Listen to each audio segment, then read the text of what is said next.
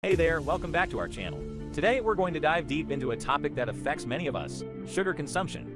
Did you know that in the United States alone, the average person consumes an astonishing amount of sugar every year?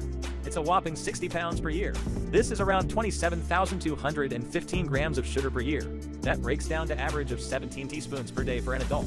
When we refer to sugar, it encompasses various forms, including both natural sugars found in fruits and added sugars, such as artificial sweeteners or processed sugars. So, should you seriously consider to quit or cutting off your sugar intake? Stick around until the end, and we'll find out together. So, let's start by exploring what happens when you quit sugar. First off, let's talk about the impact on your body. Number 1, you're likely to experience weight loss. Yes, you heard that right. Sugar provides little to no nutritional value and can lead to weight gain. When you consume sugar, it rapidly raises your blood sugar levels. In response, your body releases insulin, a hormone that helps regulate blood sugar.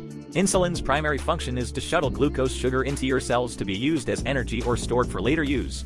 However, when you consume excessive amounts of sugar regularly, your body may become resistant to the effects of insulin. This insulin resistance can lead to chronically high blood sugar levels and an increased risk of weight gain. So, by eliminating sugar from your diet, you're cutting out a significant source of empty calories. When you quit sugar, your body starts relying on stored fat for energy, which can help shed those extra pounds. Number 2, your energy levels may soar. When we consume sugar, especially in large amounts or in the form of highly processed foods, it causes a rapid spike in our blood sugar levels. This spike is followed by a sudden drop in blood sugar, often referred to as a sugar crash. This roller coaster effect can leave us feeling lethargic, tired, and lacking energy. Now, when you quit sugar, something remarkable happens. Your body starts to adjust and rebalance itself. Without the constant influx of sugar, your blood sugar levels stabilize, providing a steady supply of energy throughout the day. Here's how it works. When we consume sugar, our body quickly breaks it down into glucose, which is the primary source of energy for our cells. However, when we overload our system with excessive sugar, the body becomes less sensitive to insulin. Insulin is a hormone responsible for regulating blood sugar levels. As a result, your cells become more receptive to insulin, enabling them to efficiently take up glucose and convert it into energy. Number 3, your skin may become better.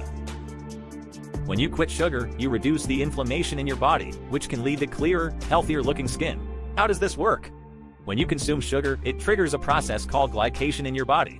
Glycation occurs when sugar molecules bind to proteins, including collagen and elastin, which are responsible for maintaining the elasticity and firmness of your skin. This process creates harmful compounds called advanced glycation end products AGEs. AGEs can damage collagen and elastin, leading to the breakdown of these vital proteins. As a result of this breakdown, your skin may become more prone to wrinkles, sagging, and a dull complexion. Moreover, the inflammation caused by excessive sugar consumption can exacerbate skin conditions like acne and rosacea. When you quit sugar, you reduce the formation of AGEs and decrease the inflammation in your body. This, in turn, can improve the overall health and appearance of your skin. Also, high sugar intake can cause hormonal imbalances, particularly in insulin and cortisol, the stress hormone. These imbalances can contribute to skin problems like acne and inflammation. So, by cutting out sugar, you're promoting hormonal balance, which can positively impact your skin health. Now that we've discussed some of the benefits, let's address the recommended sugar intake by professionals. The American Heart Association suggests that men with no diabetes or any other health condition should limit their sugar intake to no more than 36 grams per day, while women should aim for no more than 25 grams per day. However, keep in mind that these are just general guidelines, and individual needs may vary based on factors such as age, activity level, and overall health.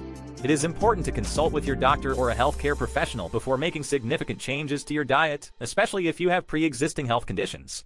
So, how can you slowly start cutting down your sugar intake? Here are a few tips. Tips number 1. Read food labels. Start by paying close attention to food labels. Sugar hides in many processed foods under various names, such as sucrose, fructose, dextrose, and high fructose corn syrup. Being aware of these hidden sugars can help you make informed choices. Tips number 2. Gradual reduction. Instead of going cold turkey, gradually reduce your sugar intake. For example, if you usually add 2 teaspoons of sugar to your coffee, try reducing it to 1 teaspoon, then to half a teaspoon, and eventually eliminate it altogether. Small, sustainable changes can make a big difference over time. Tips number 3. Opt for whole foods. Focus on consuming whole foods, such as fruits, vegetables, lean proteins, and whole grains. These foods contain natural sugars and offer a wide range of essential nutrients, unlike processed foods laden with added sugars. And that's a wrap. By gradually reducing your sugar intake and opting for whole foods, you can make positive changes to your overall health. We hope that you found this video useful. Thanks for watching, and we'll see you next time.